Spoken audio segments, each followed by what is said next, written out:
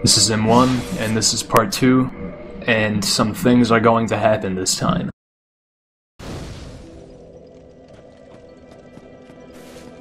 You might notice my character is looking a little bit skinnier, and sometimes that's a good thing. I wouldn't say so right now. Regardless, I need to go over to Petrus and take care of the most important part of this run.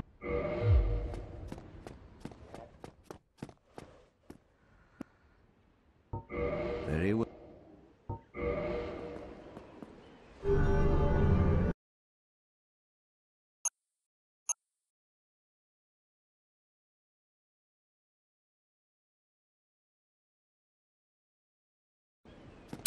Let me just, hang on. Okay, that's the second most important part, and that's to take care of the first.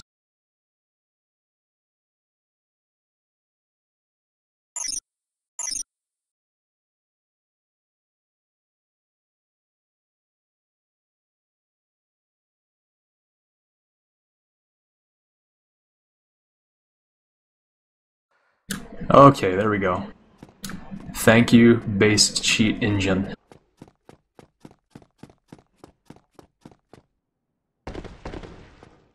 I'm heading back here to Petrus' stash, but all I want are the homeward bones.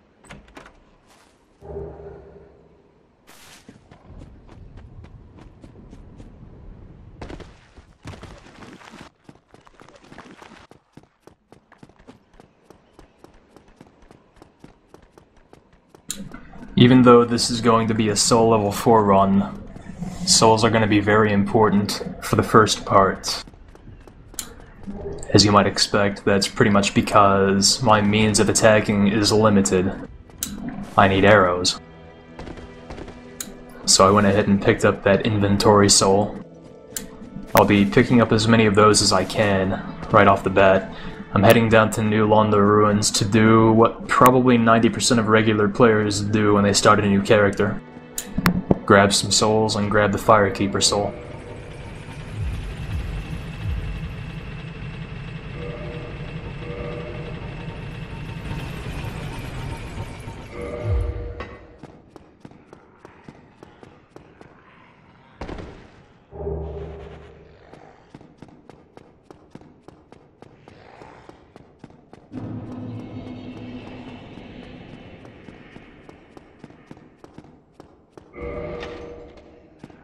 This kind of thing is why you always want to pick the master key.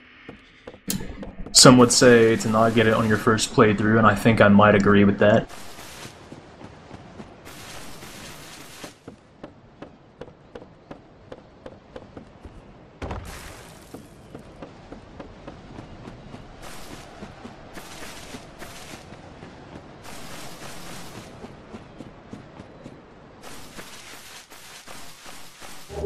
And unlike the shield and a straight sword, picking up that soul does not wake the dragon up. And now here I am in New Londa Ruin. I don't have enough ammo right now to take on the ghosts, even though I theoretically could if I did have the ammo. So I'll be going through as a pacifist. There is a certain way to do this. You need to go back here and wait for a few seconds. Waiting there is very important, not only to get the ghost that was straight ahead of me out of the way, but to get the ghost away from this corridor that I'm in now. If you don't do that, there's a very good chance he'll block your way, or if not, he'll kill you.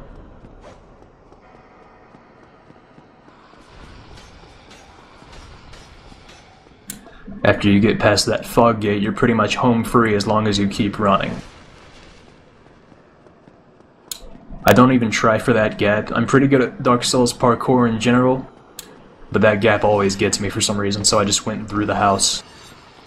And that ghost right there is pretty much going to be the last thing to be a threat to you.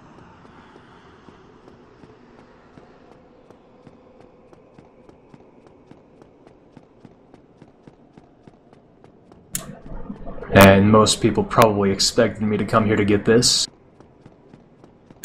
And getting that composite bow very early on is very important.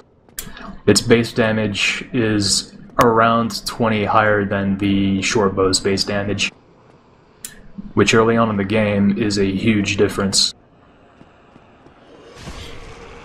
And I was trying to wait on the ledge for a little bit longer to get that ghost away from the big house, but I didn't wait quite long enough and he still nabbed me, but it was no big deal. At this point, getting out of the Nulanda ruins is pretty much a guarantee.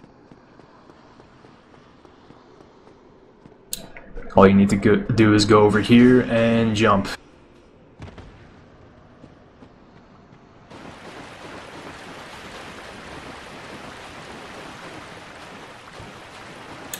Now I just need to grab the Firekeeper Soul and Homeward Bone out. A lot of players, I think, will just turn around and run away, or they'll intentionally kill themselves. I'm not good at getting out of there without falling to my death, and I like to minimize my deaths, so Homeward Bone is my best option.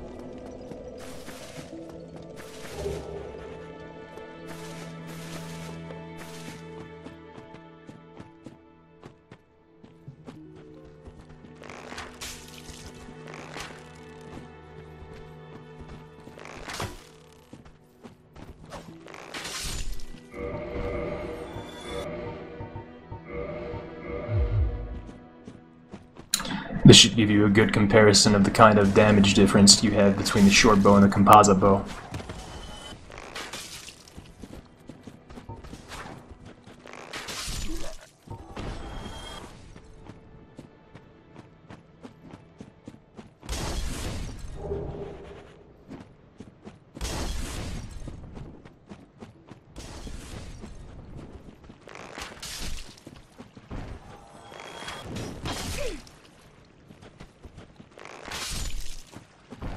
I was really hoping on killing that guy in midair because that always looks cool. Didn't work out.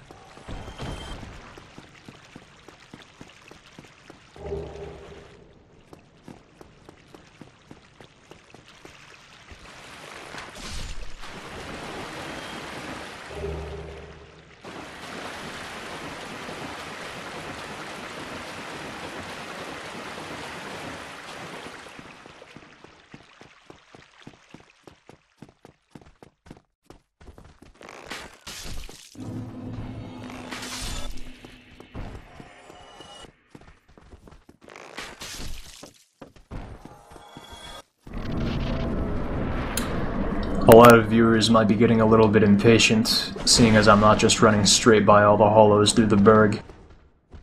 But I really like killing all of the hollows as I make my way through the Burg for the first time.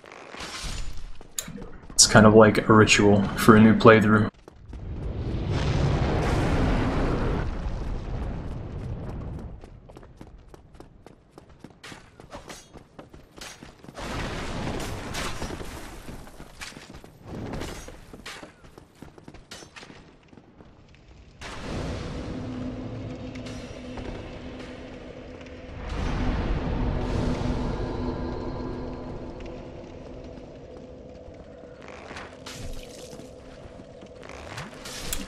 A lot of players might be, viewers I should say, might be expecting me to use a lot of manual aim here in the Burg, but I don't really. It's just very tedious to me, and it's a lot faster to just use auto aim. Auto targeting.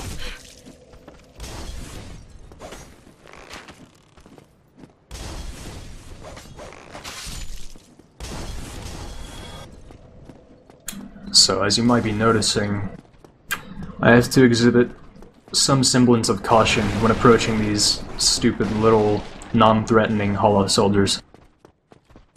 Like I mentioned in the first part, that's kind of how you have to play with the bow. Fighting the hollow soldiers isn't harder with the bow, you just have to kind of wait for an opening. Because a lot of them have shields, and normally that's not an issue if you have a melee weapon. Because they're weak and you can break their guard easily. But with a bow, they can block you all day.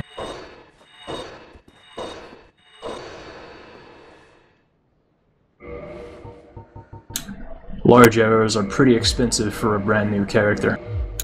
Like I said earlier on in the game, what might seem like a minuscule chunk of souls is pretty valuable. And if those boxes respawn, I've never seen that before.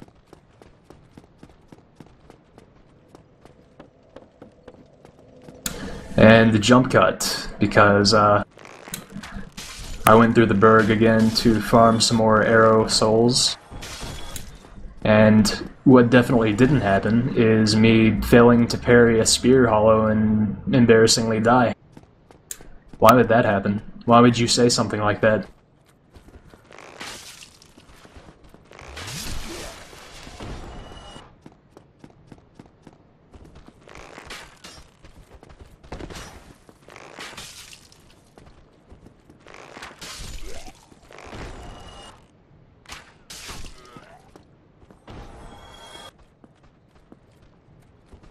For total noobs, yeah, headshots do more damage.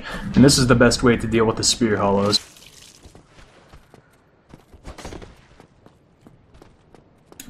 Parry them, take a step back, fire. If you don't do that, it'll just be a whole day's standoff between you and the spear hollow. They take forever to even try to attack, and most of their attacks don't give you enough of an opening to hit them.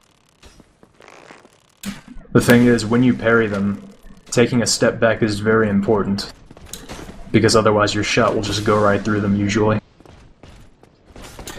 Fighting a Black Knight with a bow is not really anything special. It's just very tedious and requires patience. The thing is, even if you have a crap weapon and you're on a low-level character, beating the Black Knights is usually no big deal at all, because you can parry them or chain backstab them or whatever. Can't do either of those with arrows. You can headshot them, but that doesn't do all that much more damage. So, really, it's just an exercise in patience.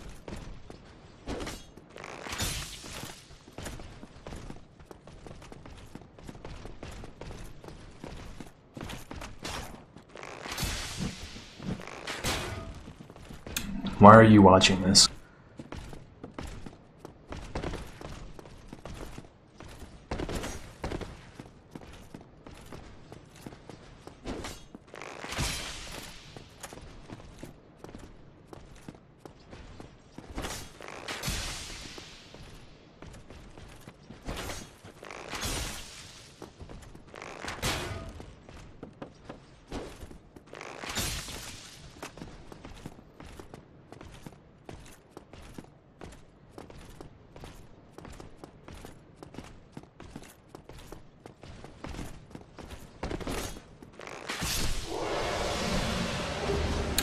Easy as pie. I don't even want the blue tier stone ring, but the unrespawnable Black Knights count as mini bosses. So I had to kill that one. I'm sure pretty much every player knows you can jump over this barrel, but since I'm a bow character, I might as well do the thing that you can do as a bow character.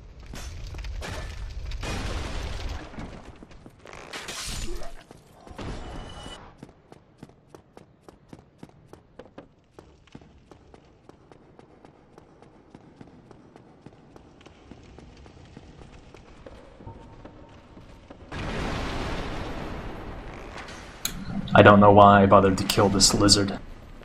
I'm never going to use the Twinkling Titanite. I can't even. None of the bows require it, and I can't wear any armor.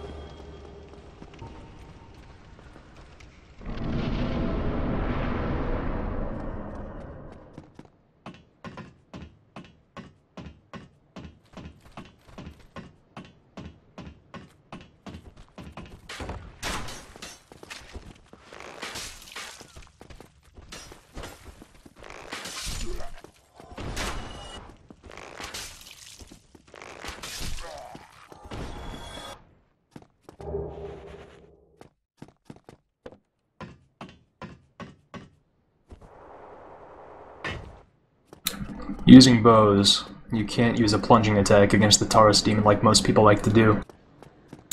However, you can headshot him. And since his head is enormous, it's pretty easy to do, even for a terrible manual aimer like me.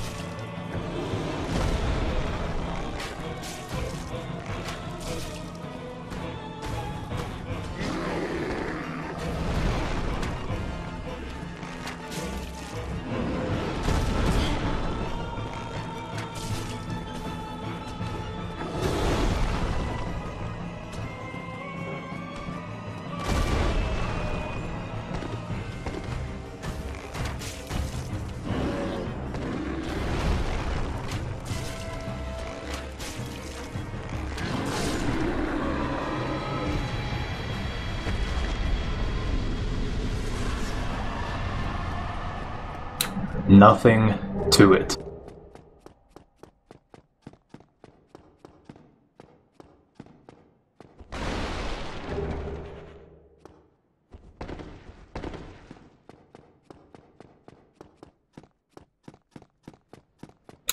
Just baiting out the Hellkite Wyvern.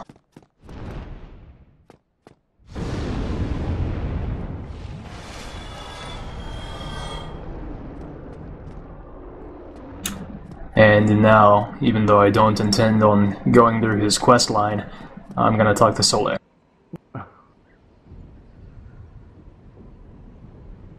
Wow. Oh, hello. The way I... This please...